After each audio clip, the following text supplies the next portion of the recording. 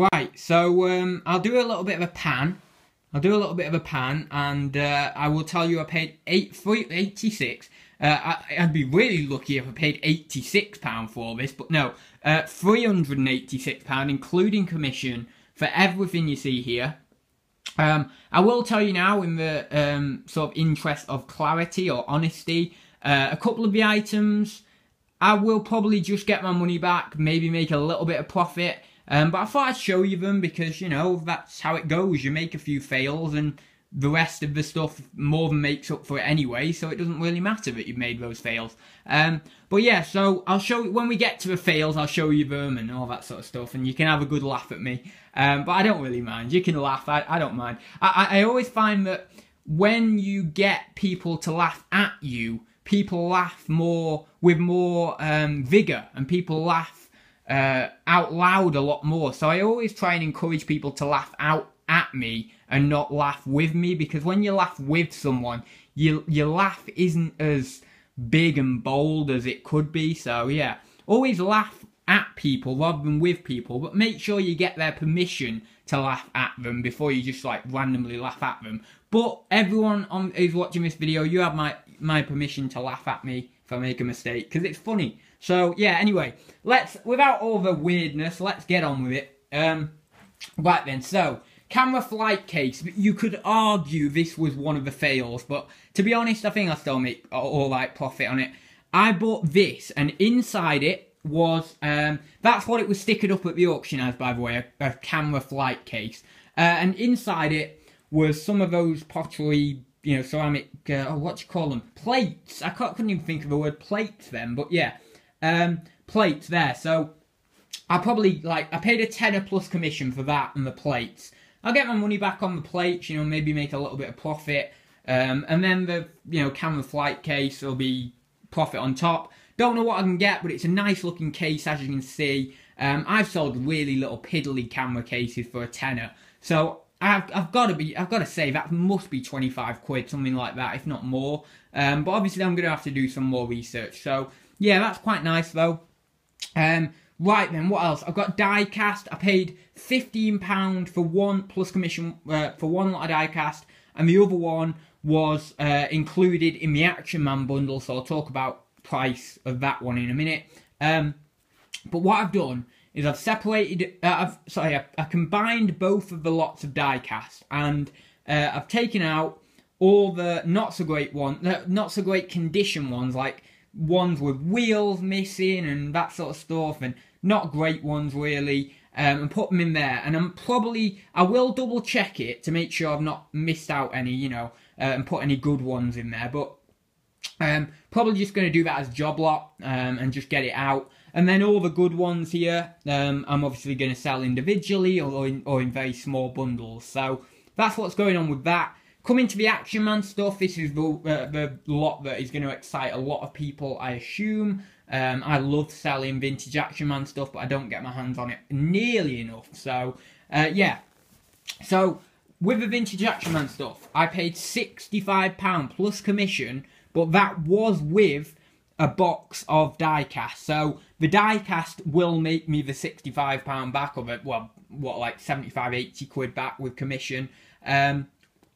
So that'll make me that back, and then the vintage Action Man stuff is profit on top, or vice versa. The vintage Action Man stuff will make me my money back and a bit of profit, and then the die cast will be more profit. Whichever way you look at it, it doesn't matter. It's the same outcome.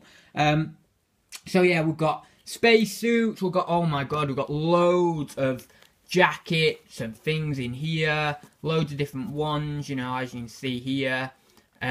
We've got a load of sleeping bags there. We've got a bazooka. I've seen this bazooka go for a tenner on its own, which is crazy. And we've got so many guns, like little guns and stuff. Not necessarily big guns. We've got a few big guns, like that one there. Now, I've sold, like, where are we? Like, 3 of these, like these style guns, or, you know, like 3 other bigger, like, slightly bigger style guns. There was one there, but I'm looking for another one. Not that one, there was another one in there, but I don't know where it's gone. It must be somewhere else, but, oh, there we are. So, like, 3 of these, like, style guns, you know, these guns here, for like £10 just on their own for like 2 or 3 of them. So there is really good money in this stuff. And then we've got loads of grenades and loads of little guns in there, and loads of sticks of dynamite, and these all do well in bundles. Obviously we've got some sort of, you know, army uniform, well, not army, but like a, you know, like a officer type uniform thing. I don't know what class these uniforms are, but you know, they seem more like higher rank uniforms, that's what I'm meaning. We've got some scuba diving stuff and things like that, and we've got a load of sleeping bags, and we've got this really cool knitted jumper here that I think might do well on its own. You know, not mega money, but you know, okay. So yeah, some really decent things in there, and we've got loads of, you know, trousers and things here. And then here's all the sleeping bags, loads of sleeping bags under here. So yeah, some decent money in that. I would imagine about 100 quid, if not a bit more. So yeah, quite happy with that. I mean, if I can match up some uniforms and things like that, sometimes like little uniform bundles, well, not uniform bundles, but like a uniform on its own will do quite well with the jacket and the trousers and stuff. Unfortunately, no figures, but you know, it's not the end of the world. There's still good money in the clothing. And we've got some boots and stuff. Is that an odd number of boots? Yeah, we've only got an odd number of boots there, so there might be another boot somewhere in there to make, because there's only 5 in there. Yeah, there's only 5 there. That's weird. But yeah, so there's that, and that gun wants going back in there. So that was with some of the die-casts, as I say. There should be some decent money in that lot. Load of annuals and books and stuff. I got for 15 quid. Yeah, I mean, it's probably going to be about 60 quid in that. I can't see that being a mega score or anything. You know, it's okay. I'm going to get some money back on it, but it wasn't the best buy by any means. We've got some Beano annuals, Tom and Jerry. We've got some nice old books there, and a load of other magazines, children's magazines and things. And there's also like some programs and stuff like that for like not movies, but what's the other thing? Like what's it, like pantomimes and you know, opera things and stuff, like programs for those sort of events. I also got that Star Wars Galaxy Battle with the Action Man stuff for 65 quid plus commission, and with the die-cast. And that, I've seen one on eBay for 35 quid listed. Don't know what we go for sold. I don't know why, but I just checked listed for that one for some weird reason just before I went live. I didn't bother clicking sold. It would have only taken like a second, but I didn't. So I don't know. It might not actually go. You know, it might not sell for 35, but one is listed for 35. So yeah, that's pretty cool. Some money in that. We've got this Shoots Away. I got that for 20 or 25 pound plus commission. Yeah, really cool that. One sold for 63 and the other one sold for 103, and there's none on at the moment. So provided that is all complete and all cool, even if it isn't, you know, I've got some decent money in that anyway, incomplete, because it's just one of those games that'll go for decent money incomplete.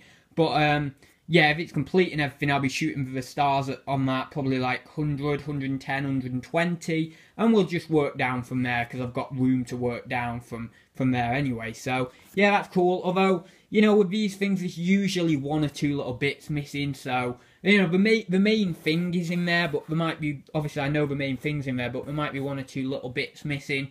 It's not going to affect the price drastically, because it's quite it's a sought after board game, and also it's, you know, there's hardly any availability of it. So yeah, I don't think that's going to hurt it loads anyway.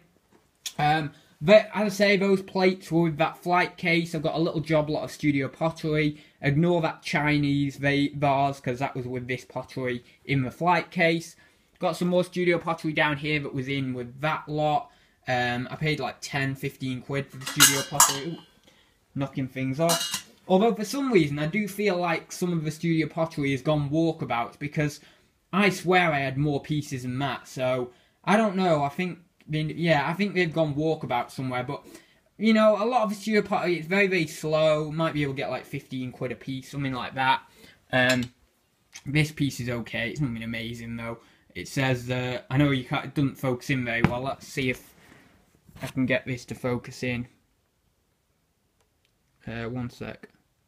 Trying to do this with... Oh, this is really hard to do. It says Lovats or something. Lovats Langley. Langley Ware or something. Like, is it? Langley ware. So yeah, a few bits of pottery there. Another fail at the back there. Don't know why, I didn't even view this on viewing day. But I bid on it for some reason. It was going for 10 quid. That is the cheapest bid that my auctioneer goes down to at my local auction.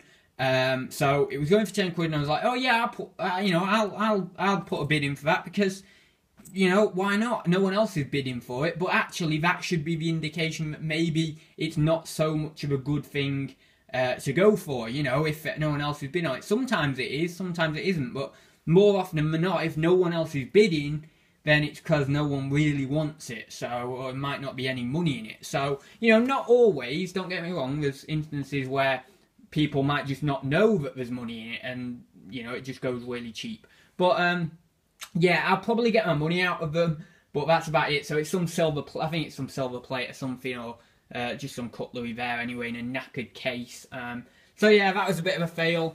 My other fail is over there.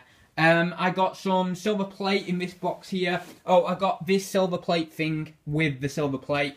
The other egg cups are actually in the box. It does actually have all four. As all 4 egg cups, but I failed when I was getting it out of the box and dropped all the egg cups inside into the bottom of the box. But that is really nice. I imagine I'll probably get 20, 25 quid, something like that for that. So that's quite nice. I paid like I paid 20 plus commission for the silver plate.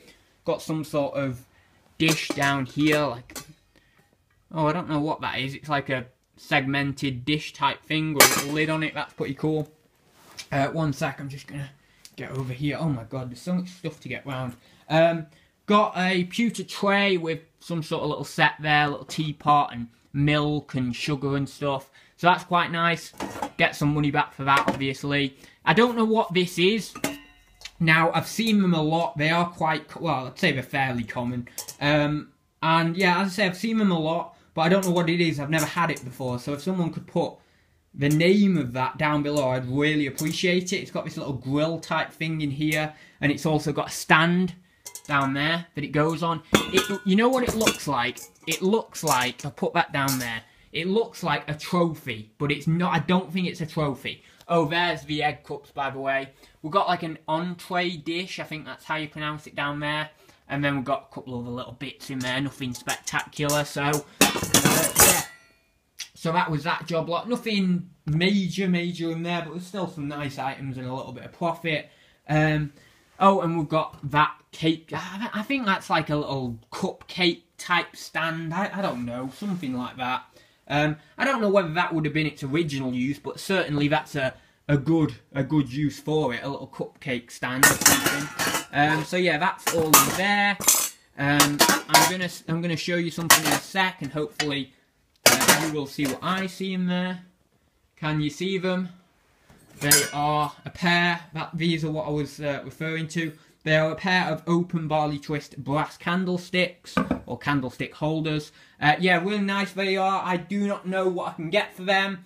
I can guess if you like, and we'll play the ads guessing game and see if I'm actually right. But these are not your standard candlesticks. These are not going to go for your bread and butter range of maybe 10, 15, maybe closer to 20 quid if you're lucky on a, you know, a standard pair. I imagine these will be about 25, something like that, maybe 30, maybe something like that. I don't know.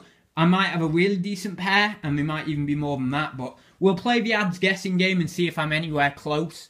When I'm doing my research on them, I'll have to check if I'm actually really close or not. And then we've got some other standard bits and bobs in there. Also, I did pull out from the brassware job lot this little thing. I believe its use would have been maybe for a kettle on here or something like that, or some sort of pan.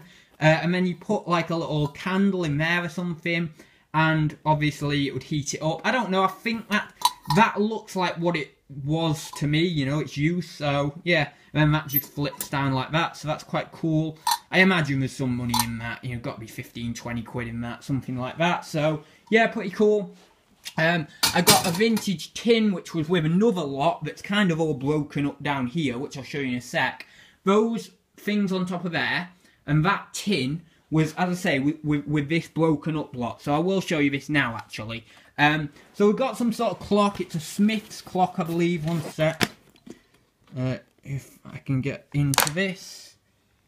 Can you see down there? It's Smith's, it says. Yeah, Smith's. Does it say a date down there? No, it doesn't say a date. Now, I've been looking at this and I'm thinking, oh, you know, that has a really... It does look a little bit... Well, I say really, I mean a little bit. It does look a little bit like Art Deco-ish, you know, 20s, 30s kind of style. Now, I'm not an expert in this stuff. I could be completely way off, but I don't think this is that old. I think this is probably like 50s, 60s. It's a reproduction made to look, you know, like Art Deco-y. I don't know. I'm new to this game. I don't know whether... You know, I don't have all the knowledge. I don't think, you know, I'm just guessing. I'm just guessing, but that's what I think personally. It doesn't have its key or its pendulum. I don't think. I'll check. Pendulum. I said pendulum then. I meant pendulum. I don't know. I'll have to... No, there's nothing rattling around in there, so I don't know. But yeah, still, it's quite nice. Obviously, it needs some attention. I believe there would have been a glass front on here, and that isn't there. As you can tell, you know, I can put my finger right through. So yeah, you know, I mean, it's still quite a nice little thing, but yeah, yeah, so that's that anyway. So that was a lot, £10 plus commission I paid, oh, there's a little chime there, £10 plus commission I paid for this, plus, as I say, that tin in there, and those egg things on top of there.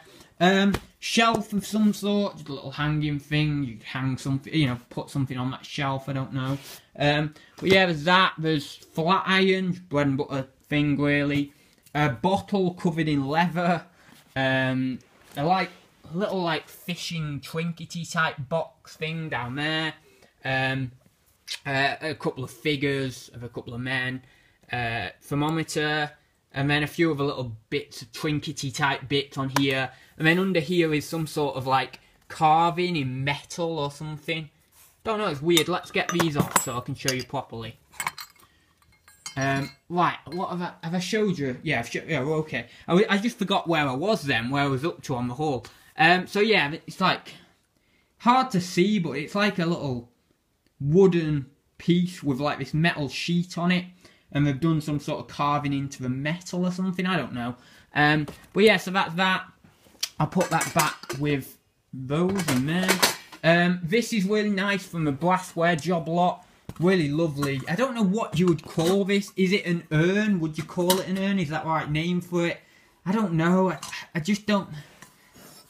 I don't know. An urn, maybe. It sounds like the right name to it, but I don't know. Not 100% sure. It's got like goats on the side of it. It's got a really nice little lid with it. It's always nice when you get the lid. Obviously, it's some sort of... I imagine some sort of Eastern, you know, made in Far East or something. But yeah, just quite nice. You know, there's got to be some money in that, 20, 25 quid, something like that. Yeah, so that's pretty cool. And, well, oh, and then in that little job mixed one, oh, sorry, the batteries go in there.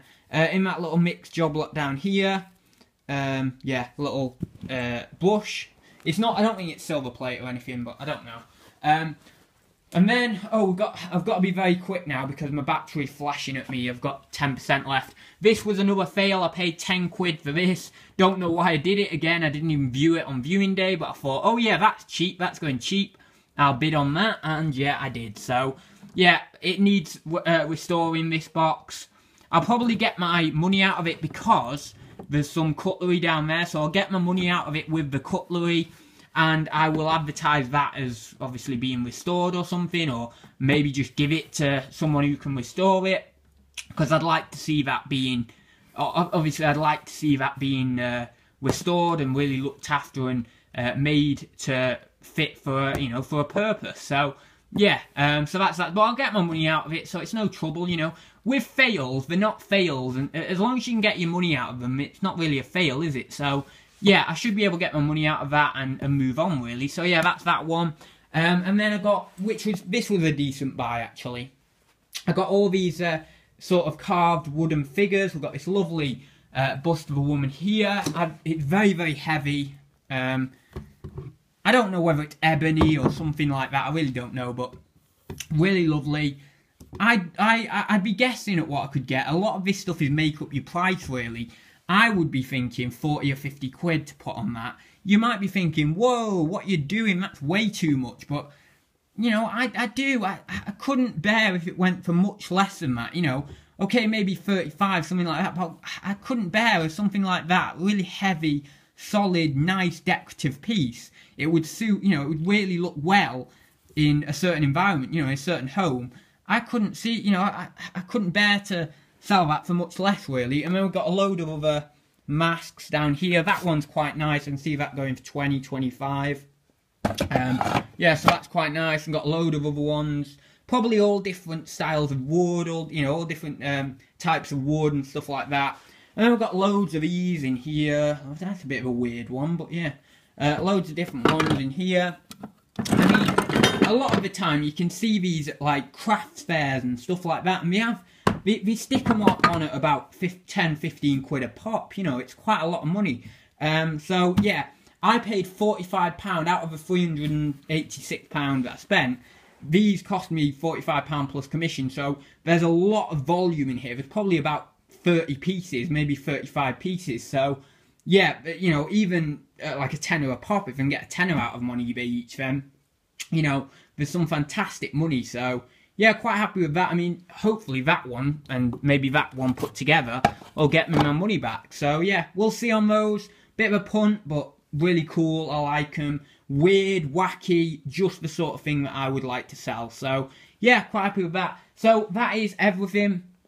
I'll just give you a final pan round. I'm sorry it was very rushed, but oh no, sorry, we've got this lovely brass sort of charger. Now that would have originally been a tabletop. It's like I think it's like Eastern. It would have been made in the East somewhere.